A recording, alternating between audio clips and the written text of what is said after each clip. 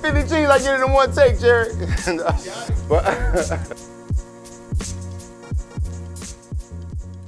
Ring the alarm, it's gonna be a homicide. His daddy shook his head and his mama cried. Cause he stepped to Imam Ali. I don't rock gold chains, I'm black gold personified. Knowledge is the key. Kick your little rap to me, and like slavery, I'll abolish it. I speak the truth and I see if you can follow it. You need guidance, young brother, you're fatherless. Ideally, it was supposed to be comic relief, I guess.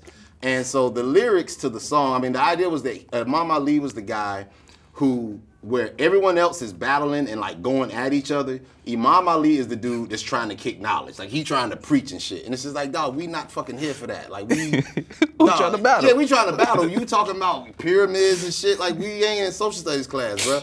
Got Nikes on your feet, gold on your neck, and a watch that most people will kill for. And you think you cool, you look like a fool. You ain't nothing but the white man's billboard. And you can't overstand, I'm the original man, but with this mic in my hand, I will defeat you. Change your ways to the righteous from the wicked. Open your third eye, people, I'm gonna teach you. The thing is set in what? It's set in 1990. We're set in 1990. So whereas is, you can hear that he's kind of like the coming of like, you know, out of the Rakim cloth and going into like a Nas J kind of lane. Imam Ali is the guy that's like still, he's just like a step or two after the Cold Crush brothers, you know what I'm saying? Like he's just a little behind, you know, he's a little, you know, everyone is like 90, 91, he's still like 87, 88. Like he just finished listening to Nation of Millions and it's like, yo, I'm gonna save black people and get a white woman.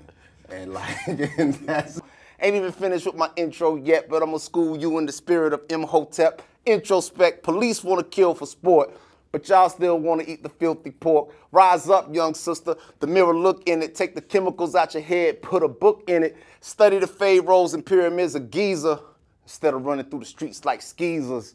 Sisters, go home and raise your seeds before they grow up to be niggas like these. I shade. The thing was, I did it, and to me, it was just so over the top. I mean, he's comparing, in the lyrics, he's comparing, you know, police want to kill for sport, but y'all want to eat the filthy pork. It's like, dog, those two things have nothing to do with each other. Like, police killing people and you eating bacon have nothing. Those two worlds don't intersect at all, you know what I mean? But he's just so pompous and over the top in my mind. But when we shot it, the crowd loved it.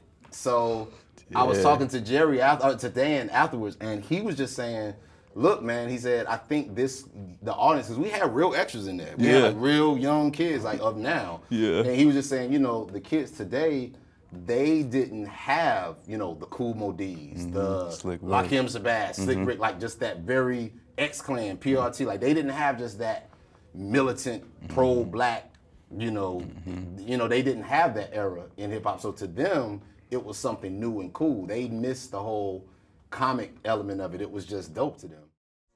How you doing? This is Antoine Harris from VH1's The Breaks, and this is Verse Behavior on WatchLOUD.com. Yo, what up? It's your man Phonte, a.k.a. New a.k.a. Phontigga, a.k.a. Hacksaw Jim Thuggin, a.k.a. Gully Blanchard, a.k.a. Phonte Coleman, a.k.a.